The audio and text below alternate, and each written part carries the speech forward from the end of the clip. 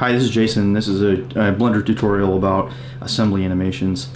Some tips and tricks on how to use the snap tool to assemble your parts, and then we're going to go to the end of our animation timeline, record keyframes to record the location of all these assembled parts, and then work backwards through the timeline to disassemble this thing.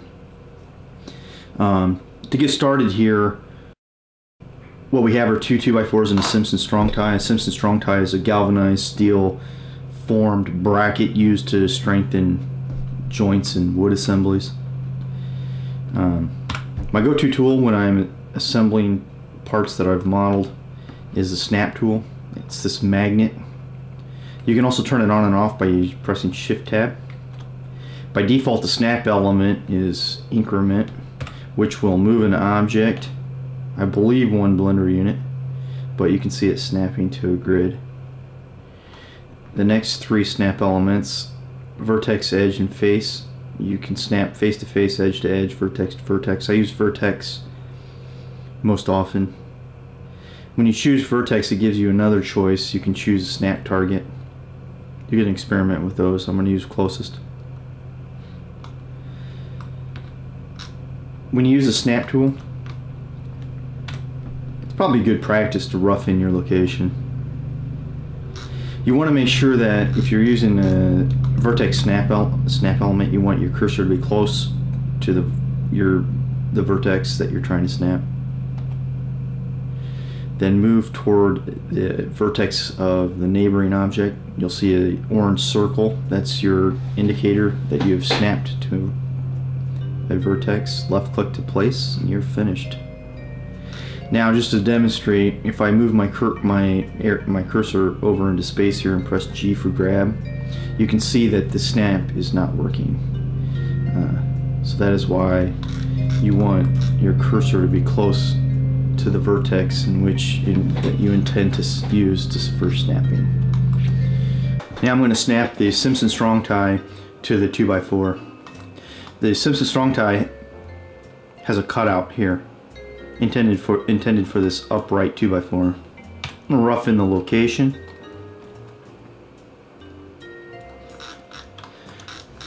I want the inside corner of the strong tie to snap to the outside corner of the 2x4. I'm showing you this only to demonstrate that the snap tool does not always work. So you can see there's very clearly a vertex here by my cursor, and I'm going to snap that vertex to the outside vertex of the 2x4, and it never works. I've never been able to get it to work. Okay, so when the snap tool does not work for you, here's the workaround. Shift S is another snap tool. Okay, I'm going to left click into space so that you can see my 3D cursor and also see the origin of the Simpson strong tie. I'm going to press Shift S, and this menu has several selections. The first one I'm going to show you here is snapping the selection to cursor. So my selection, the Simpson strong tie, the origin of that selection is going to snap to the 3D cursor. And there you can see it moved. So the workaround is to strategically place the origin of one part, first of all, and then secondly, strategically place the 3D cursor onto a second part, the part to which you want to snap. I'm going to tab into edit mode on the Simpson strong tie to move the origin. I need to move the 3D cursor to where I want it to be, which is the inside corner. You choose the vertices that you choose where you need to move the origin. You know, sometimes you need to choose carefully. In this case, I don't necessarily need to. I can press Z to go into wireframe, and I can choose all these vertices and snap to the median here where the widget is currently, or I can just choose one vertex. You're going to have to make that decision as you're practicing and working. Okay, I chose one vertex, and I'm going to press Shift S, and I'm going to snap. I can also snap my cursor to a selection, so I'm going to snap my cursor to that vertex. Press A to deselect, tab into object mode because I have to be into object mode in order to move the origin. I'm going to press Control Shift Alt C, and I'm going to move the origin to the 3D cursor. Watch the widget move. There, it moved. So now I've strategically placed the origin of one part. Now I'm going to press Z to go back into solid view. Now I'm going to right click to select the 2x4, tab into edit mode. I'm going to right click to select this vertex on the outside corner to which I want to snap. Press Shift S to snap the cursor to the selected. A to deselect, tab into edit mode. So now I have strategically placed my 3D cursor. I'm going to right click on the Simpson Strong Tie. Shift S, snap, selection of cursor. Now it has snapped the way that I wanted it to. That is the workaround when the snap tool doesn't work. When I was working on this assembly before, I wasn't able to get the snap tool to work in the Z direction very well either. I want the 2x4s to rest on these inside surfaces, but it's not working the way I would like for it to work. So I would have to do the workaround once again. But I'm going to tell you, well, one other thing I've learned in Blender is if it looks right, it is right. And I've actually heard somebody else say that, and that's come in handy. This is not engineering software. If you do need it to be perfect, you know, do what you need to do with the two different snap tools shown here. You'll be able to achieve what you need to achieve. But in this case, I'm just going to pretend like a splinter got stuck, and there's a little bit of an air gap there. That's okay. Got a little dusty, got a little dirty. Hey, these things happen. Okay, so I'm fine with that. Now to show you the workflow a little bit, I'm going to select this 2x4, Shift D to duplicate, G to grab, R to rotate, Z for the Z axis, 90 degrees. My snap tool is still on, so I'm going to move my 2x4. You can see it is snapped where I want it. Now I'm going to press G again because I want to get the Z location, the Z position correct also. I'm going to rough this in real quick.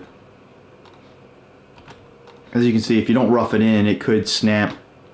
Vertices that you don't intend to have snapping could snap. If that happens, kind of rough your location in a little bit first, and then try again, as you can see there. That's kind of what the workflow looks like when you're putting together your assembly. If you are modeling without a cup of coffee, for shame.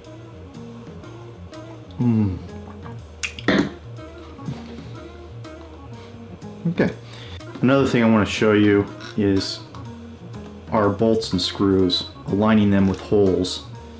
If you have never used the bolt factory, if you click on File, User Preferences, Add-ons, make sure you're in the All category. In this search field, type in the word bolt, and you'll see Bolt Factory. Check mark that. If you haven't used it before, you know, Shift A to add a mesh, and you can add a bolt. You can experiment with that or do a search on it to find a tutorial on the Bolt Factory.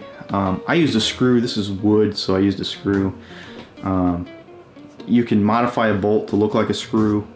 You could just model a screw, or what you could also do is you can import STL files. It's a relatively common shared file among engineers, designers, drafters, and you can import STL files into Blender.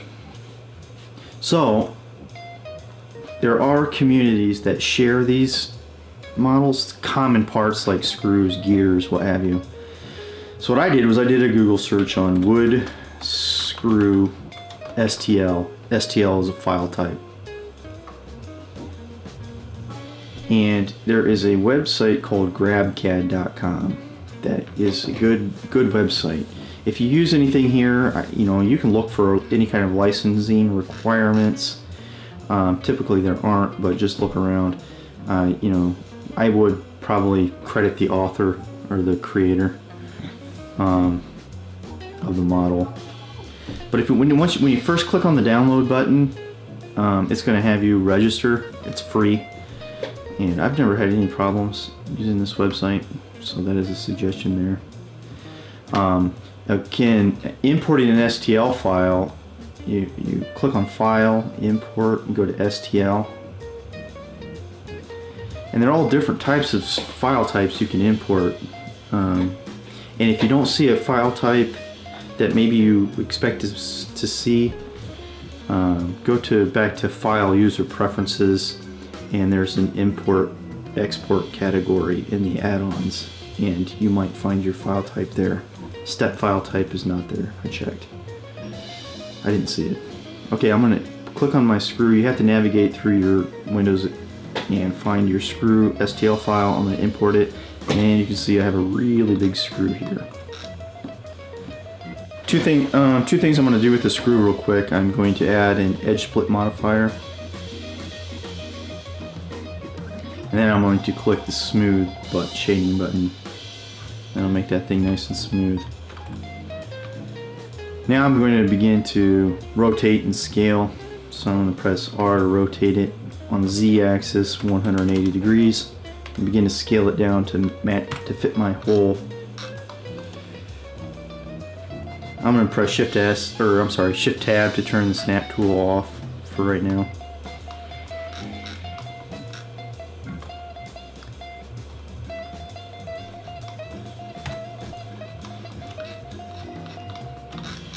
I'm just kind of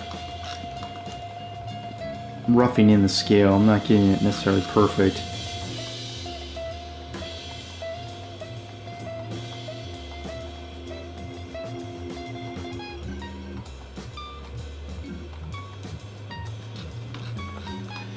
Okay, that looks good there. Okay, now I've scaled this thing, I've rotated it, and I'm going to tell you this. I think I'd go as far as saying almost all of the problems you are ever going to have in Blender are due to two things. Number one, you must apply rotation and scale. Number two, be mindful of where your origin is. If you will do those two things, the spin tool is dependent upon that. Almost all of your modifiers, animation, there's a lot that rides on those two things. Okay, so let me show you here. The screw, if I open up my panel here, you can see the screw's been rotated 180 degrees on the Z-axis. It's also been scaled. Now it has a 0.034 scale. I want to zero that all out, and I'm going to do that by having the screw selected, and I'm going to press Control A. And I'm going to apply both the rotation and the scale. Once I do that, the scale is now 111. It's full scale, and the rotation is 000. Very important. Very important. Once you have your object nailed, it's the right size, it's in its rotation that it's going to be in, apply it. Okay, that's number one. Number two, now I'm going to move the origin, similar to what I did for the Simpson strong tie, because I want to strategically place this screw right in the center of this hole. Here's how you do this. Okay, first thing I'm going to do is, you can see that the origin of the screw is sitting out here in space, so I am going to move that origin first.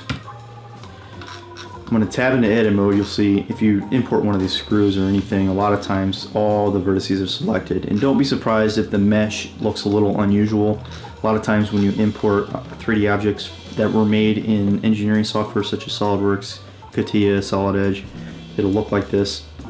Also, I'm going to hold Alt and I'm going to right click to select this edge loop, and sometimes Blender doesn't really recognize this as an edge loop. I don't know why, I'm sure somebody does. So when that doesn't work, you just have to kind of get creative on how you're going to select the edge loop. I'm going to press Z to go into wireframe mode, and I'm going to box select all these vertices. The reason I'm box selecting these particular vertices is because I want this edge on the screw to rest against the outside surface of the Simpson strong tie. So I'm kind of being mindful of where I want my origin to be, and so I'm first of all selecting these vertices. Now I'm going to Shift S snap my cursor to that selection. What that has done, it has moved my cursor to the center of the screw, but also to, to the center of the surface I want to snap. So I'm going to deselect those vertices, tab into object mode, Control Shift Alt C, and move the origin to the 3D cursor. Now the origin is where I want it to be. Now if I press R to rotate and press Y to the Y axis, you know, I'm going to animate this, the action of this screw, and now it rotates the way I need it to, because my origin is where it needs to be. Second of all, to snap the screw to this strong tie, I'm going to right click, select the strong tie, tab into edit mode. I'm going to Alt right click to choose the edge loop. It didn't select the entire edge loop, so I'm going to press Alt Shift right click to continue selecting the entire edge loop. I'm going to Shift S snap my cursor to the selection, A to deselect it, tab back into object mode, Control Shift Alt C to snap my origin to the 3D cursor. I've done the 2 steps I needed to do. I strategically placed the origin of one object and I strategically placed my 3D cursor. I'm going to Shift S snap my selection, the screw, to the 3D cursor, and now the screw is exactly where I want it to be. I'm not going to get too worried about the fact that I can see the Simpson strong tie through the screw. Little bit of model, changing the model. Maybe I could do a countersink on this hole on this Simpson strong tie, and I don't really find it necessary for this, so that's why I'm not worrying about it. But now the screw is right where I need it to be. In fact, if I press G grab Y on the Y-axis, you can see that screw is right in the center of the hole. So now I have got my screw placed. Okay, let's animate this assembly. Now that we've put so much effort into putting together our assembly, let's go to the end of the timeline. We're going to record keyframes for each part in their assembled state. Then we're going to work backwards, move them into a disassembled state, and record the keyframes at the beginning of the timeline, so that when the animation plays, we watch this assemble. Okay, you don't have to do it this way. This is just how I've found myself doing it, but first of all, let's go to the render panels. If you haven't done an animation before, the frame rate by default, I believe, is 24 frames per second. So just make a selection. The NTSC standard, I believe, is 29.97. That's what I'm going to use here. The reason you want to be mindful of that is if you want something to go into its assembled state and you're kind of envisioning it taking maybe, I don't know, 3 seconds. Well, 3 times 3 seconds times 30 frames per second, that's 90 frames. So you want to record a keyframe in the assembled state, and then you want to go backwards 90 frames to record its disassembled state. So just be mindful of that. For instance, I'm going to go to the end. Currently the timeline, this animation is 250 frames long. So what is it? 250 divided by 30. We got about an 8-second video right now. I'm going to bump that up to 400 frames. Don't get too worried about these numbers. You can change them later. Don't worry about your keyframes, your positions. You can move them and change them. It's no problem. In fact, I'll show you how to do that. I'm going to right click on this 2x4. I'm going to go to the end of my animation. I'm going to go around, I'm going to go to about frame 360, I'm guessing. I'm going to press I to record the location. I'm not going to scale or rotate this particular object, so I'm not going to worry about recording the rotation or scale. I just want the location. I'm recording at the end of the timeline because it's in its assembled state. As you can see, first of all, at the bottom left here, the orange text indicates that there is a keyframe for that object at this moment in time, frame 360. There's also these panels at the top right. This location turns yellow to indicate that there's a keyframe. If I go into my timeline and press my left arrow key to move one keyframe, you can see that the text at the bottom left turns white, and the panels at the top right here are now green, indicating that there is a keyframe for this object, you're just not on it.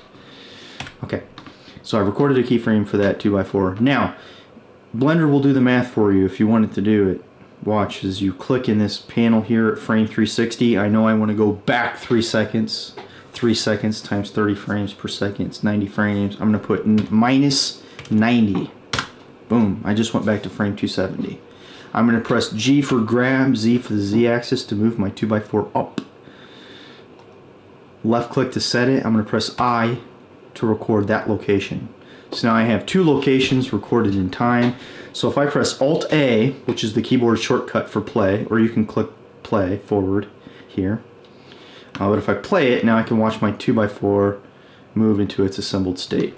And that's what I mean by kind of working backwards. Okay, so that 2x4 has animation keyframes recorded. Okay, now I want to animate this second horizontal 2x4. I want it to enter into the assembly at a little bit different time than the first one.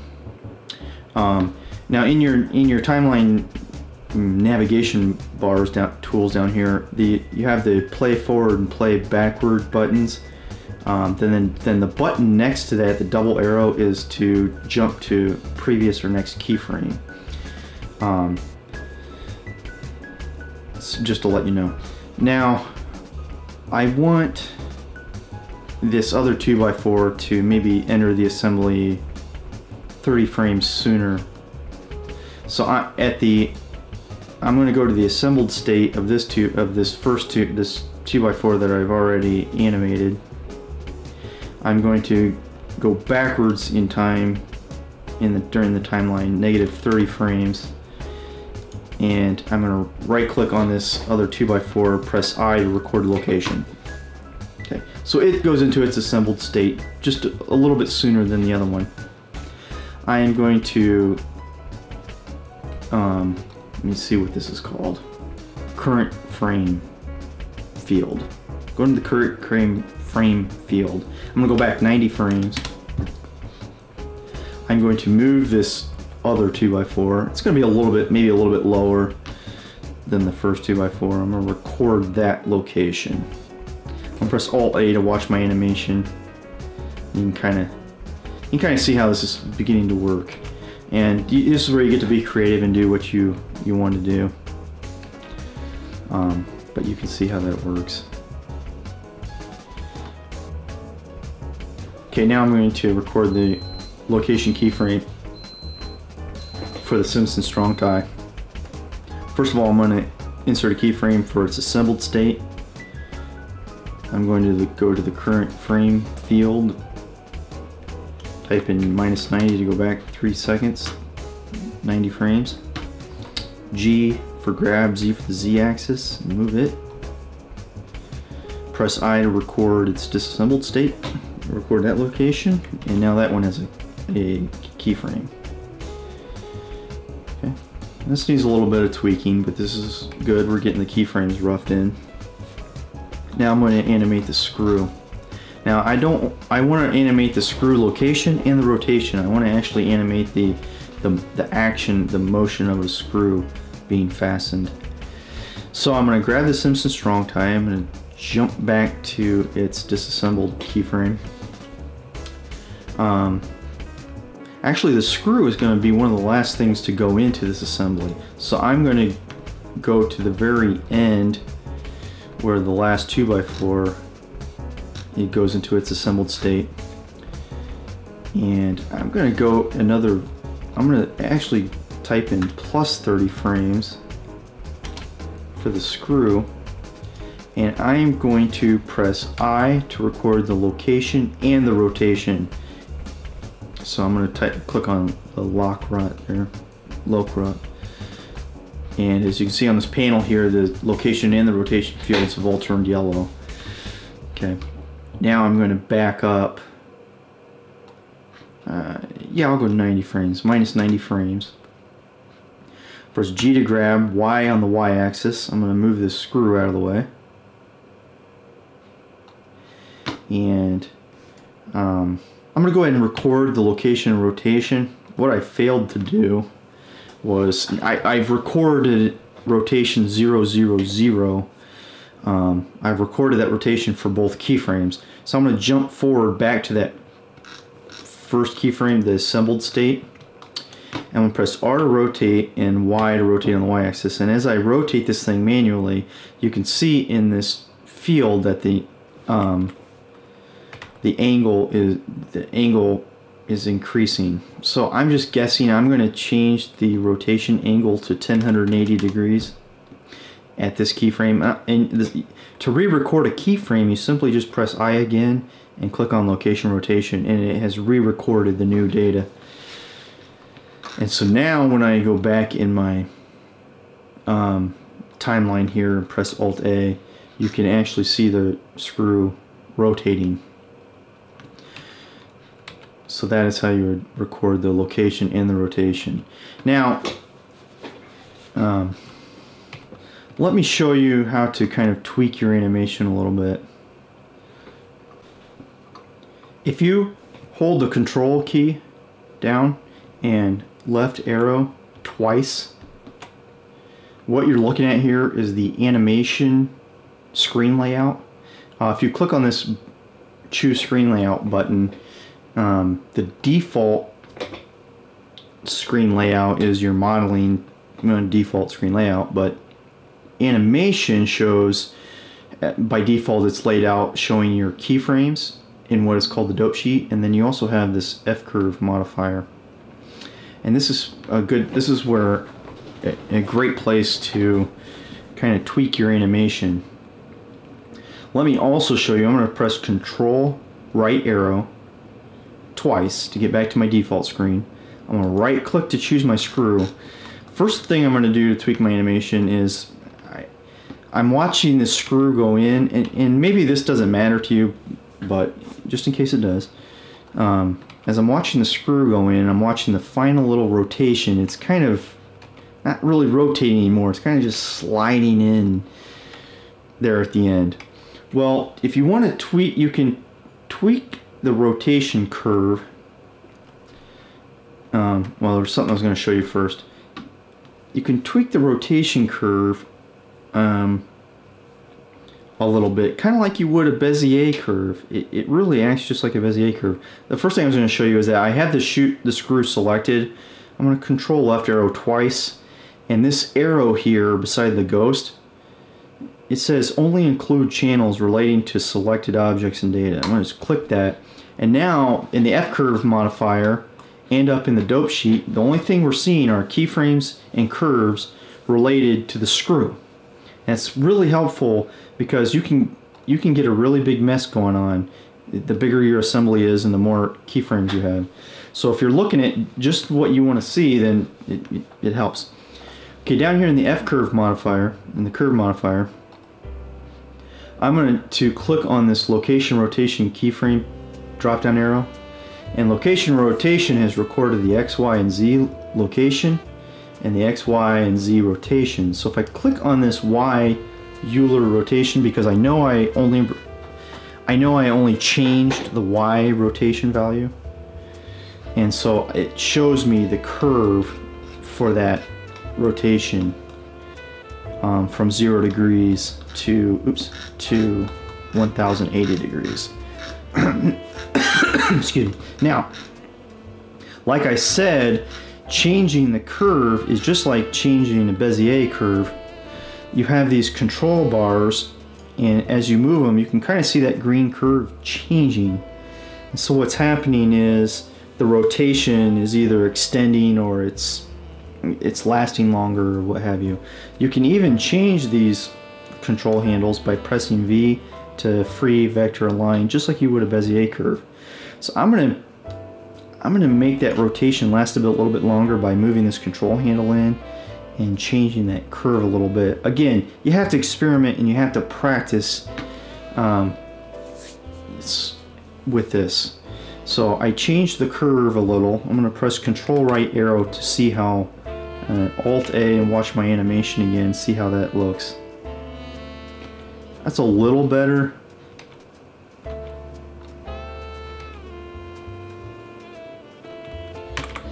I don't know, I'm going to change it maybe a little. I'm going to change it a little more. I like that a little better. it seems to be an appropriate rotation for installing a screw. That I like that. So that's how you would kind of tweak the action. You know, when you see things going into their assembled state, they have a motion, and then they begin to. They have a pretty. They start moving kind of slow, and then they start going into their resting position kind of slow, and that has to do with the curve. Now again, let's say for instance, I don't like the fact that it's taking so long for this second 2x4 to move. I want it to move a little bit sooner, so I right click to select it, I press Control left arrow. When you're changing your keyframes, these diamonds are your keyframes. You can press A to select and deselect, G to grab. All the tools are pretty much the same that you would use in your in model space when you're modeling things. So I'm going to press A to grab all the keyframes. I'm going to press G to grab. I'm going to type -30. I'm going to move it back 30 frames. Control right arrow twice to get back into my default screen layout. And as you can see, now you can see the change in the animation there. But that's how you would move keyframes around. You know, I can just move the first keyframes. Maybe I want this one to move in 60 seconds instead of 90. So I'll press G for grab 30 to move it 30 frames forward in the animation. And now there's just 60 frames between the two keyframes, and we'll see how that looks. It just depends on what you're wanting to accomplish. You have to kind of experiment with that. Okay, one last thing I want to show you.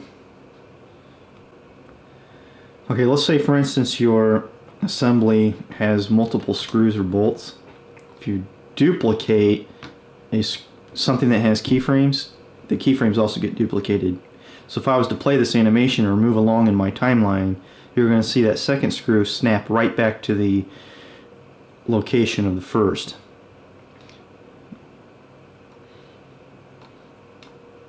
So if you need to delete keyframes, my suggestion is to kind of be mindful of where you want the object to be. I want it to be in the assembled state. So I'm going to delete the disassembled state keyframe first by pressing Alt-I and deleting the keyframe. Then I will jump to the next keyframe and Alt-I delete that keyframe. Now I can move my screw and it's where it needs to be. Now again, if there was a hole there, I would need to use my snap tools to snap it to the hole. But you know, if you duplicated something that has keyframes, you need to delete the keyframes.